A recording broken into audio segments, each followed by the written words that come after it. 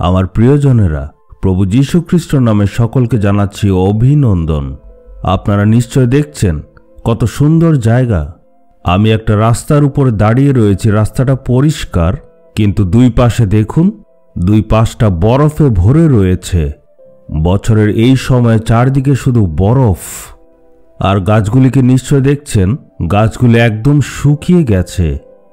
এই গাছগুলিতে একটা পাতাও থাকে না, সব শুকিয়ে যায়। দেখলে মনে হবে গাছগুলি মরে গেছে, কিন্তু যখন ঋতু পাল্টে যাবে তখন আবার আগের মতো সবুজ হয়ে যাবে। এখানে আমরা দেখতে পারি কোনো একটা খারাপ জিনিস কিভাবে ভালো হয়ে যায় আর আশীর্বাদযুক্ত হয়। যখন আমি গরমের দিনে এখানে এসেছিলাম তখন গাছগুলি পুরোপুরি সবুজ ছিল। আচ্ছা ঠিক আছে, ঈশ্বরের প্রতি গাছ কি আমরা দেখব নহুম 1:12। আমি যদিও তোমাকে দুর্দশাগ্রস্ত করেছিলাম, আমি আর তোমাকে নির্গৃহীত করব না। এখন পর্যন্ত হয়তো আপনার জীবনে অনেক দুর্দশা, অনেক কষ্ট ছিল, অনেক নিন্দা অপমান পেয়েছেন, কিন্তু ঈশ্বর বলছেন এখনের পরে তুমি আর দুর্দশা দেখবে না। ইয়বের জীবনে দেখুন কত রকম দুর্দশা এসেছিল। যখন সে সর্বত্র হারিয়েছে তখন সবাই তাকে অপমানিত করেছে, তুচ্ছ করেছে। তার দুর্দশা দেখে তার স্ত্রী পর্যন্ত তাকে অপমানিত করতে লাগলো। এমন ঘটনা আমাদের গ্রহণ করতে খুব কষ্ট হয়, কারণ প্রশ্ন আসে কেন এইসব হলো। এর কারণ হচ্ছে ঈশ্বর মাঝে মধ্যে আমাদের জীবনে এইসব দুর্দশা আসার অনুমতি দিয়ে থাকেন।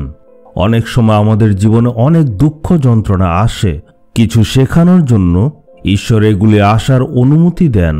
কিন্তু আজকে ঈশ্বর আপনার কাছে একটা প্রতিজ্ঞা করছেন, তুমি এখন থেকে আর কখনো অমঙ্গল দেখবে না।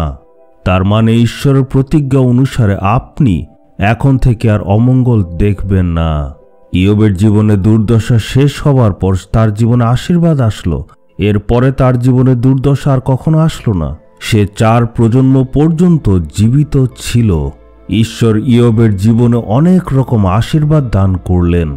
একইভাবে ঈশ্বর আজকে আপনাকে বলছেন, আমার ছেলে, আমার মেয়ে, এখন পর্যন্ত তুমি তোমার জীবনে দুঃখ দেখেছ, কিন্তু এখন থেকে আমি প্রতিজ্ঞা করছি তুমি আর দুর্দশা দেখবে না। এখন পর্যন্ত নিন্দা, অপমান, লজ্জা, দুঃখ, কষ্টের মধ্যে নিশ্চয় ছিলে। আজকে ঈশ্বর আপনাকে বলছেন এইসব নিন্দা, অপমান, লজ্জা, দুঃখ, কষ্ট আর তোমার থাকবে না। বিশ্বাস রেখে বলুন, প্রভু এখন পর্যন্ত আমার জীবনে যা সমস্যা ছিল আমি জানি আপনি সব দূর করে দেবেন। এরপর থেকে আমার জীবনে দুঃখ কষ্ট আমি আর দেখব না। প্রভু যীশু খ্রিস্টের নামে চাইলাম, আমেন, আমেন।